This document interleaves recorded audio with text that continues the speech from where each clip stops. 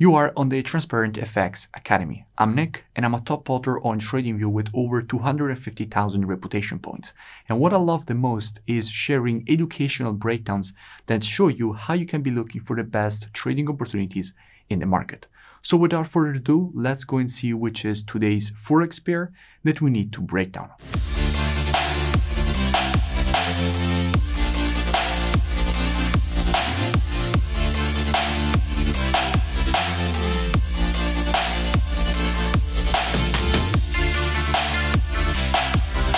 Today, I want to give you guys a full breakdown of the situation that currently we're having on US oil. Now, why do I want to speak about US oil? Because at the moment we have very interesting price action. So without further ado, let's go and see where we can be looking for the next potential opportunity on it. And as usual, I will be keeping this analysis as educational as possible. So first, we will be covering the technical aspect of this market. We will then go and see what we have from an order flow perspective by checking the commitment of traders, which is what hedge funds are currently doing in the market. And by the end of the video, by using the combination of our technical and our order flow analysis, we will be able to understand where we have the highest probability setup here for US oil. Now, starting from the monthly time frame, what we can see now here on the monthly, we have a market which has just provided a W formation. Now, generally speaking, after the creation of a W, what you expect is for the market to provide a correction. In fact, you would like to see the market provide a correction at least to the 0.32 of the Fibonacci taken on the impulse leg, but overall, you would like to see the market provide a correction to the neckline, which is the previous resistance, turn support here from a monthly perspective. But at least we would like to see the market provide a correction to the 0.32 of the Fibonacci taken on the impulse leg. And in this case, the impulse leg is from this low to this high, which gives us a 0.32 at this level. So clearly we have a first downside target from a monthly perspective, which is at this area that we do expect the market to provide a correction to before then possibly providing a rejection to the upside.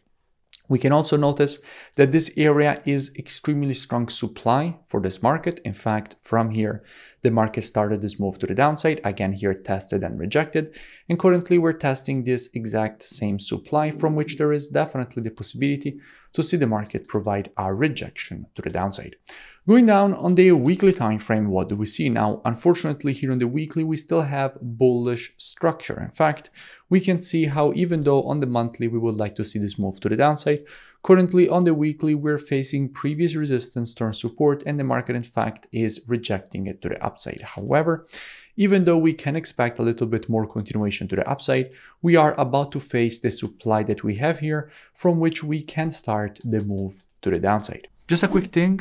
For more educational breakdowns, make sure you subscribe to the channel and hit the bell. If we go down on the daily time frame, what do we see now? Here on the daily time frame, we can see that at the moment the market has completed twice some quite interesting patterns. First of all, we had the creation of this overextended W formation. From here, I made a full breakdown explaining all the reasons for which from here we expected the market to provide this correction. And in fact, that is exactly what the market did. And then from here, I made another breakdown explaining all the reasons for which we expected the market to provide this move to the upside to complete the pattern at this neckline. And again, that is exactly what the market did. And by the way, I will link in the description this previous analysis so you can go and check it out for further reference and more free education. Now, at the moment here on the daily time frame, we can notice how the market has started providing this overextended W formation. And after an overextended W formation, as we have already previously seen on the monthly time frame, we do expect the market to provide a move to the downside, which combines with what we already want to see on the monthly and weekly timeframes. Now, if we go and see what we have from a COT perspective, so commitment of traders, which is what hedge funds are currently doing in the market. If we go and check out the data for the CAD, what we can see is that lately net positions have been increasing. Now, why are we checking the data for the CAD? Because CAD and US oil correlate quite a lot. So by checking the COT data for the CAD, we can gain an insight on what we have on US oil.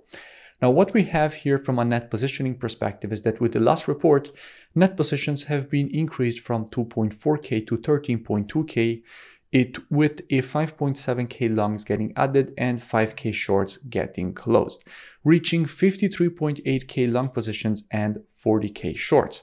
If we look at the past, however, we can see how we went from having a very bearish net positioning with way more shorts than longs from an institutional perspective with 47k shorts and 25k longs, all the way up to having the positive net positioning. So overall, in the long term, we did have a big increase. In the short term, we can see also a slight increase with the last reports, but let's not forget that we went from 16k to a 13k net positions. And anyway, this is already increased because actually we had 2.4k with the last report.